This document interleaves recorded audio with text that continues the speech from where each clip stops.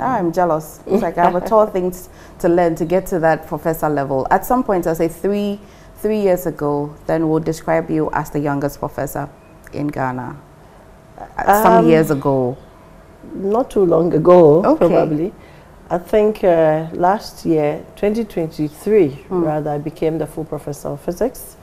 And this is the first time in Ghana we are having a female who gets to full professor level in physics. Again, congratulations. Thank you. Our first physics professor was Professor Ama Browne.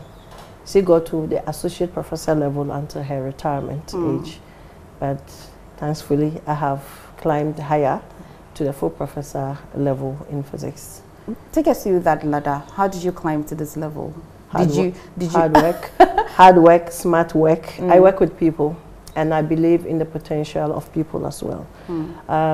There's a lot of work out there to be done, and I believe I cannot do it alone. So I entrust some work in people. I mentor people. I work with people, let me put it that way. So I'm a people-centered person, and so you always see people around me. Okay. And I have a research team that actually more of a mentoring team, and it propelled my research very well. I started very early.